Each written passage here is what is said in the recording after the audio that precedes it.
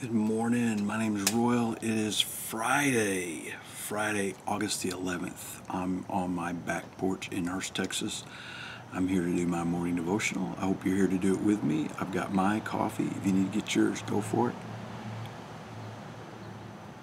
All week long, we've been talking about preparing ourselves and our hearts to hear God, the Word of God, so that we will mature. Go back and look at that. I used the parable of Jesus.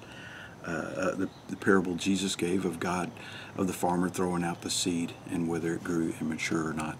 But really, not only is it important that we have our hearts prepared to listen, that we make that commitment to listen, but there's another step that we have to take, that step of faith. And look, I know people who have been church their whole life. They know the Word of God back to front, but they've never really been obedient to it, and they've never been able to figure out why they haven't gone to the next level spiritually. They don't know why they don't have the peace that passes all understanding. They don't know why they don't have patience. They don't know why they have a hard time trusting God. It's because they haven't built that wisdom by stepping out in faith and being obedient. Yesterday we talked about trust and obey, trust and obey. You really don't trust if you're not obeying. You get that? You hear that? Hey, let me open this up with prayer. Heavenly Father, today may we keep your name holy above every other name. Would you give us what we need to be who you want us to be? Would you forgive us of our sins? Point out the sins we need to ask forgiveness for. Father, may we forgive those who hurt us so that we're better and not bitter. Would you protect us from the many negative influences and temptations that are around us all day long? And today, Lord, we will give you glory for every single thing that happens, the good or the bad, because we know you're going to make everything the good for us to grow, to be more like Jesus. I thank you for that, and I pray this in Jesus' name. Amen and amen. So here we go. Powerful two-sentence verse.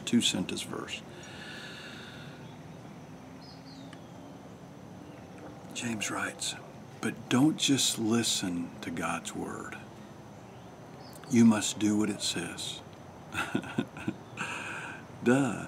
Don't you think we kind of know that? But you know in your own life, and you know a lot of people that don't. They listen to God's word. They're at church all the time. They even tell you God's word, but they don't do it. Don't just listen to God's word. You must do what it says. Remember yesterday I talked about making that commitment up front that I'm going to trust that. Otherwise, you're only fooling yourself. You're only fooling yourself. You are going through the motions of believing that you're a Christian without getting the benefits. As a matter of fact, you're struggling because you're listening to the Word of God, but you're not doing it. And when you do that, it causes anxiety and stress, and because you don't have that firm foundation that comes from wisdom, and wisdom doesn't come from hearing it, it comes from doing it. That's where you get your wisdom. That's why when you go through a hard time and you do it in faith, trusting in God, you're ready to take the next level.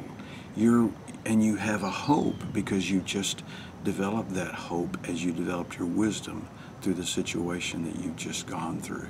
Does that make sense? Let me just say that verse again and then I'll read the prayer. Don't just listen to God's word.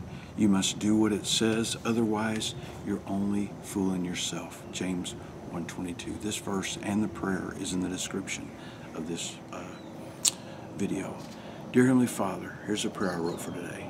I know that listening to your word, knowing the truth, but not acting on it is foolish.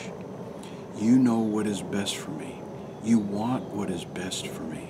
You know best because you made me and know everything about my past, who I am now, and who you want me to be. Thank you, Lord, for wanting to guide me every step of the way.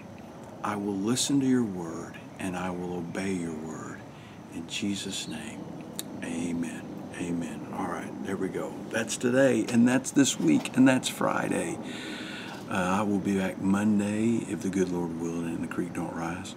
Hey, my name is Royal. I am pastor of Life Connection Church in North Euless. And if you do not have a church home to call your own, and you live in the DFW Mid-Cities area, would you be my guest at 9:15 or 11 o'clock? If you don't come to my church, go to another church. It's so important that you have that worship time with God. Our website is lifeconnectionchurch.org, and we're in North Euless. Anyway, hope to see you Sunday. If not, I will see you Monday.